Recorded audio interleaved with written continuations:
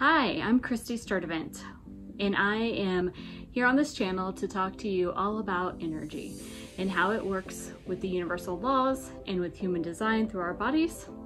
And today I am going to give you my 5 favorite tips on parenting kids who are projectors in human design.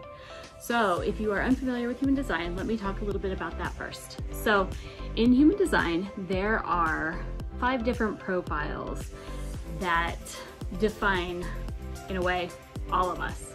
So we have manifestors. Those are the ones who go out and initiate new things in the collective. You have generators. Those are your powerhouse energizer bunny types who can do all the work to get the job done. You have a combination of the two, manifesting generators who have the power to get things done but can also initiate and move things along.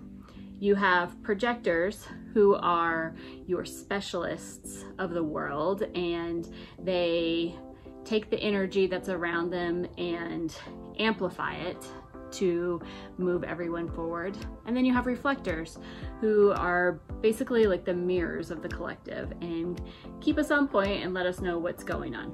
So I myself am a 6-2 generator. I'll go into that more later.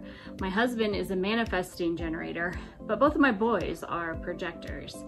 And as I have been learning about how energy works with the universal laws and with human design, I have noticed several trends with my boys that I thought might be helpful for other parents out there who are projector parents. I want to start this off by saying that I am not a parenting expert by any means, and you can take these tips with a grain of salt, but I do know how energy works in relation to the overall laws, and I do very much understand how energy flows through individual bodies. So these are just my observations and tricks that I have used to kind of help me work with my kids better so that their energy is a little bit more in tune with mine, and so that they can move forward without too much conditioning in them. 1, my boys who are projectors will amplify all the energy around them all the time. So if I am happy, they are going to reflect that back to me and then take it up like another level. If I'm angry, oh boy, you know they're gonna take that up another like 4 or 5 levels.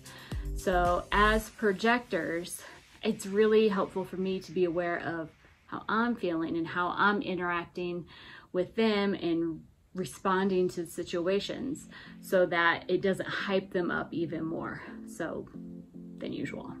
Okay, so tip number 2. When I have noticed with both of my boys, and I'm sure this is like common with kids in general, but when my kids are in the middle of an activity, whether it be reading a book or playing Legos or you know, maybe playing a game on their iPad or whatever, I have noticed that if I abruptly call them away for any given situation, they are going to be very, very upset, more upset than I usually think they should be. And this was a big issue with us for a while, but I have noticed that if I give them about 10 to 15 minute warning time, it's going to be a lot easier for me. And that's because projectors, like I said, they are taking the energy and they're using all of their energy in their body, and they're focusing on one specific thing and trying to work that out and learn. Projectors are the specialists of the world. They are here to find this niche that they are going to just be really great at, and they are going to go full force driven into that. And so that's what my children are doing. They're finding something that they're putting all of their energy towards, and they're going for it. difficult as a parent because, you know, people have to go and do things, but this is something that, you know, 10-15 minute timer time has worked wonders for me. Number 3, I have noticed with my boys in particular that when I ask them questions and give them an opportunity to take the lead, they really flourish, and that is a very projector-like trait. Projectors are usually taught to wait for the invitation, so they'll just kind of hang back and see how things go.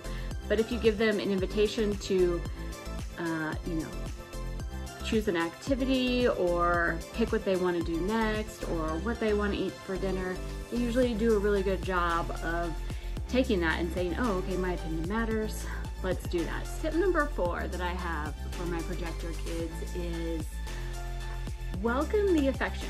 Since my boys are constantly reflecting and amplifying my energy, when they are feeling safe and comfortable and relaxed, they tend to be very, very affectionate.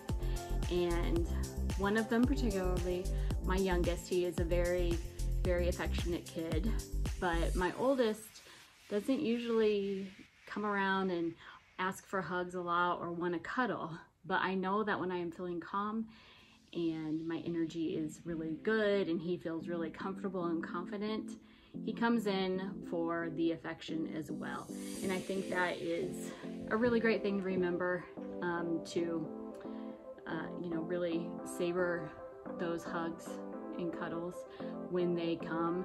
And I feel like for all kids, but especially for projector kids, it makes me feel like I'm doing something right too.